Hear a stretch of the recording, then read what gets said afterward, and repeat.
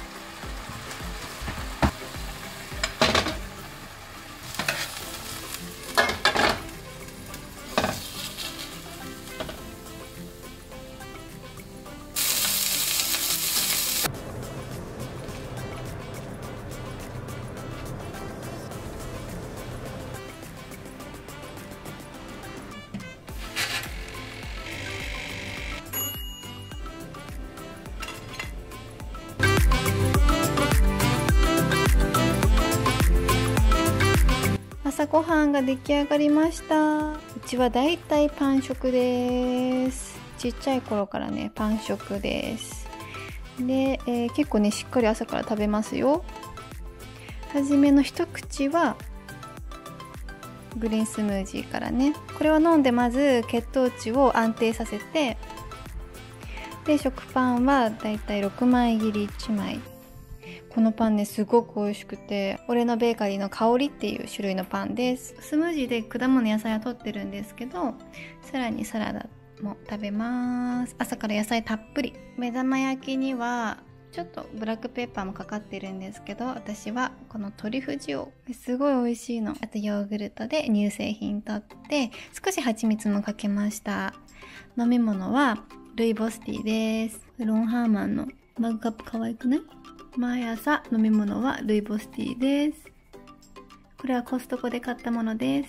でバターはこれ四つ葉のバターで、これはつけたりつけなかったりです。俺のベーカリーのパン自体がすごく甘みがあるので、私はこのバターはつけません。で自家製ドレッシング、すごいさっぱりしてて美味しい。すぐできちゃうからね。うちは基本的に市販のドレッシングは買わないですね。じゃあいただきます。グリーンスムージー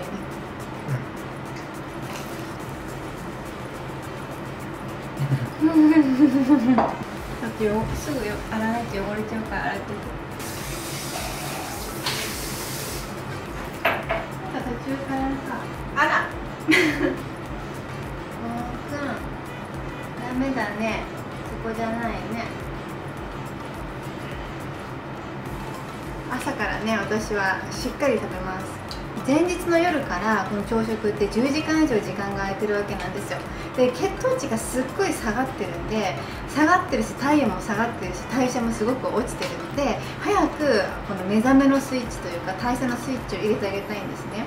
だからまずもう起きたらすぐ何かとりあえず口にする。今日は撮影だから、並べて食べるんですけど、だいたいいつも白湯飲みながら朝食作って、でスムージーをまず一番先に作って、スムージー飲んで、でまた朝食作りするみたいな感じです。朝から必ず炭水化物も取るし、で卵でタンパク質で、野菜フルーツでビタミンミネラルをしっかり摂取します。で夏でもホットのルイボスティー。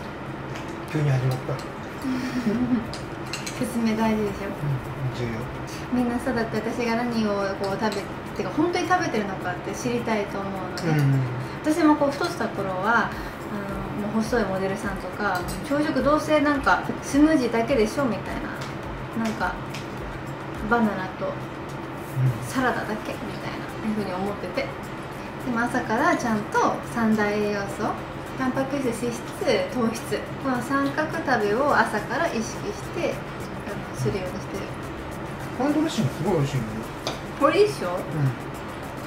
めっちゃ簡単だもん。ミキサー使わないし、ぶっちゃけ市販のドレッシングって美味しくないじゃん。美味しくないし、なんかこう不純物じゃないけれど、体に良くないものも入ってるでしょ、日持ちさせるために。しょうがないけどさ、だってやっぱ朝抜くとお昼ご飯めっちゃいっぱい食べちゃうし、でお昼食べた後にさらに甘いもの食べたくなる。だから朝食食べないと食欲が乱れるから。あと朝食食べないで、例えば学校とか仕事行くとお昼ご飯の時間になるまでになんかこうお菓子とかちょこちょこ食べちゃったりとかしがちじゃないですか。でそれではっきり言ってお菓子っていうのはエンプティーカロリーって言って、栄養がゼロなものでカロリーだけ取ってしまうから、すごく効率が悪い。どうせカロリー取るんだったらちゃんと栄養も摂取することが健康的にきれいに痩せる秘訣だと思います。はいはい、今日は打ち合わせがこの後11時からあるので、これ食べてメイクして行ってきます。でした。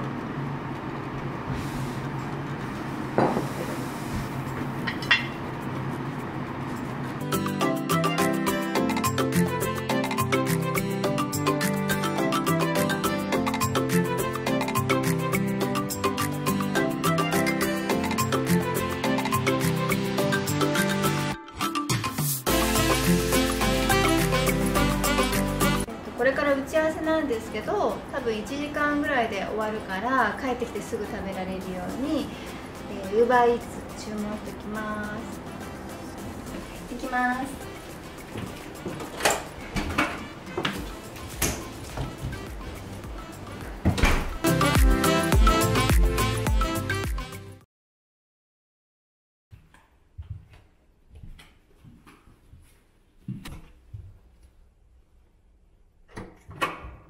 ただいまー。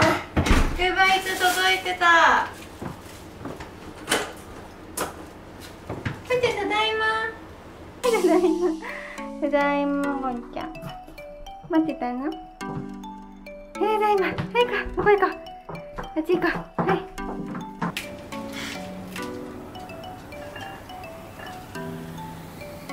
DOVAが届きました。サラダはパーッと朝あったものをよそりました。アボカドとチーズのハンバーガーと、あと私はね、もうポテトが大好きなんです。ハンバーガーにはポテトですよね。でハンバーガーにはポテトで、しかも本当はコーラ飲みたいんですけど炭酸水で我慢です。じゃあいただきます。で何を隠そう、私はハンバーガーが大好きなんですよ。頼んだのはハンバーガーとポテトだけなんですけれども、朝作っておいたサラダをまた器に盛って食べてます。やっぱりね、ハンバーガーに入ってる野菜だけじゃちょっと足りないので、なものを食べつつ、でも自分の中でちゃんと決まり事を決めて美味しいものを食べるために全部を調整したり、プラスアルファこうやって野菜を追加したりとかして食を楽しみながら体型を維持してます。じゃーん、アボカドとパテとチーズが入ったハンバーガー。あ、コーラ飲みたい。買ってこよう、買ってこよう。やっぱピザとかハンバーガーにはコーラなんですよね。コーラにしたらよかったな。水がぎっしり。じゃあごちそうさまでした。全部食べました。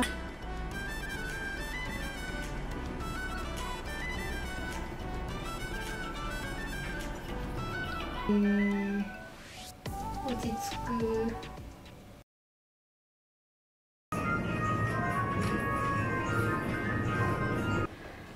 では夕飯の支度をしていきたいと思います。あんなにしっかりハンバーガーを食べたのに結構お腹はすくもので、でも一日を通して高カロリーなものをとってることには変わらないので、夜はちょっと調整していきたいと思います。で、今から使うのはじゃじゃーん、私が大事に育て上げてきた豆苗さんを、これをスープにします。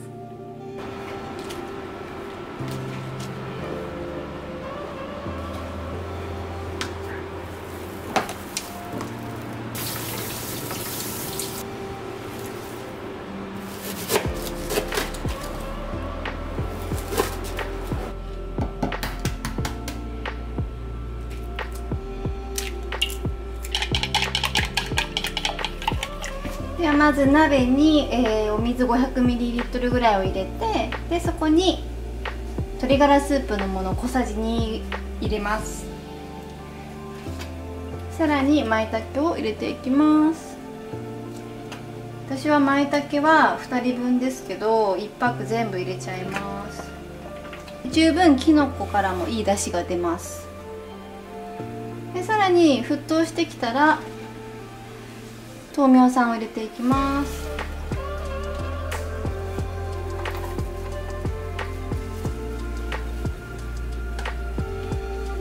でちょっとしなっと豆苗がなってきて、また沸騰してきたらさらに火をちょっと強くして、溶いた卵をこの気泡にめがけて2回ぐらいに分けて入れます。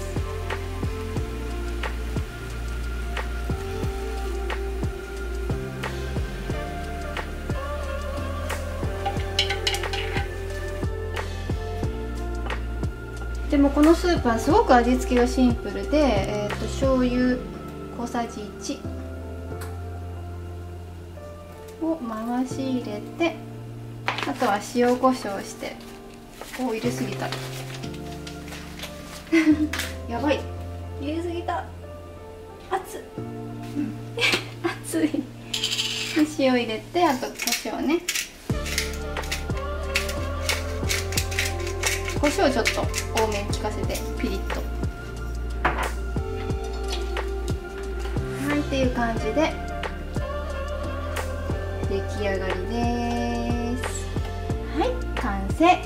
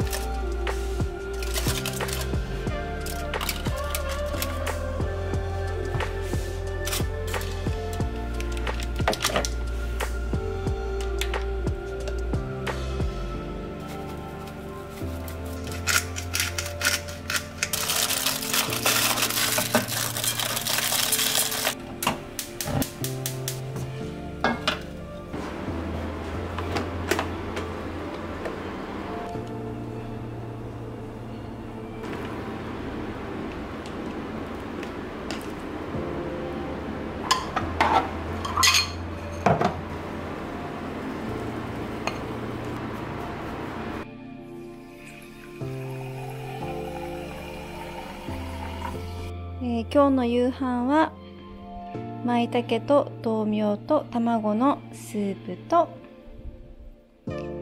白米ともずく酢とメインが鮭のホイル焼きです。めっちゃ美味しそう。レモンバター醤油のいい香りがします。中には野菜たっぷり、玉ねぎとえのきが敷き詰められてます。これがちょっとヘビーなランチをとった後の太らない夕飯です。はい、夕飯できました。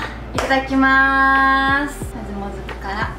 このスープよくうちで作るの。しっかりこのきのこの出汁も出てて美味しい。ということで、私の一日の食事をお見せしました。いかがだったでしょうか。たくさん食べた方かな、あんまり食べてない方かな私はでもやっぱり3食バランスよく、なんか朝が多めとか夜が多めとかではなく、だいたい均等に量も内容も3食バランスよく食べるようにしています。で、ハンバーガーを食べたからといって食事は抜かないし、ご飯もしっかり食べるし、それでいて、5年間体重を47キロキープしているので、今日はちょっとそんな秘密とかも皆さんにお見せできたかなっていうふうに思います。で、今日の動画が参考になったっていう方はいいねボタンと、あとチャンネル登録をお願いします。今日も最後まで見てくれてありがとうございました。ご飯食べてお風呂に入ってゆっくり寝ます。バイバーイ。